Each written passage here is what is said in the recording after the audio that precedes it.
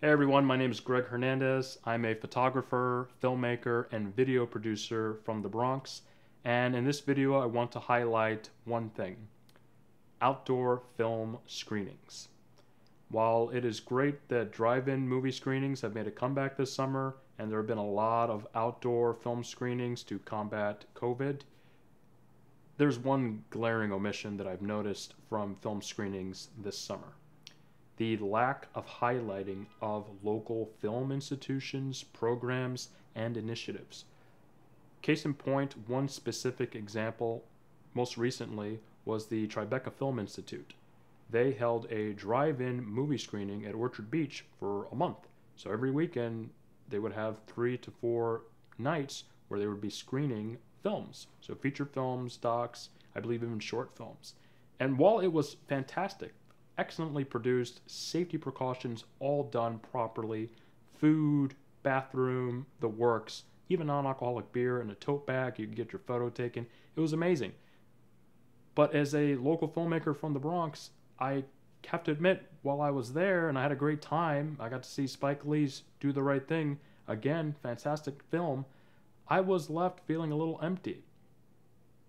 I didn't see any highlights of the Bronx Documentary Center, the Bronx Filmmakers Collective, the Bronx Film Initiative, the film festivals in the Bronx, the Bronx Cinema School, the only cinema high school in the country, is in the Bronx. I didn't see the highlighting or the building or the promotion of awareness of local film institutions or the film presence here in the Bronx. What is the film scene like in the Bronx for people who are living here, call themselves residents, and those who are not from the Bronx? I think if you have a platform, you should use it, especially now during this pandemic, which I would be remiss if I didn't remind you at the beginning of this quarantine. What did people do? They took to their streaming services and televisions and laptops to watch their shows and movies. They turned to their artists for comfort. And what would be a better way, honestly, to help install or inspire the next generation of visual storytellers and filmmakers by letting them know, like, hey, you're from the Bronx, here are institutions, programs, initiatives, here are the places that you can go to in your borough to really nurture your curiosity and your skills of becoming a visual storyteller.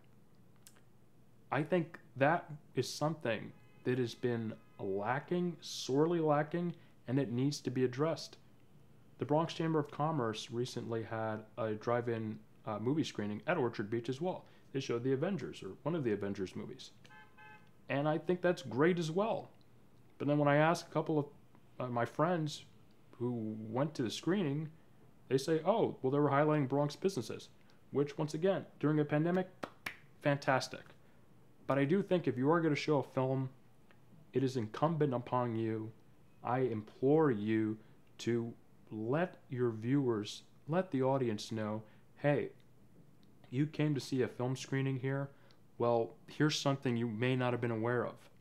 There's a film presence here. There's a film scene here. So if you're interested in cultivating those skills, learning those skills, and becoming a filmmaker, really taking this craft seriously, because there's so many different disciplines that lead to an array of different careers and jobs, hey, we're going to call it a 2-minute presentation, images and text highlighting what is near you, what is around you.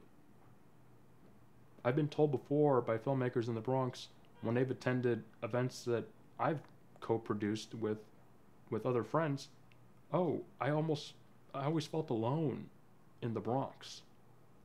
I didn't know many other filmmakers. I didn't know there were others like me here.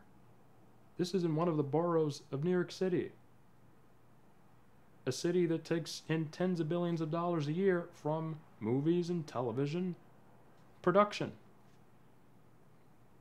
If you're going to come to the Bronx and you're going to hold a film screening or an outdoor film screening or a drive-in movie screening, take those 2 minutes, make a presentation, and let your viewers be aware of what the film scene in the Bronx looks like. I challenge the next company or nonprofit or program, institution, or initiative that does have an outdoor movie program, whether it's this summer or next year or so on into the future, doesn't matter.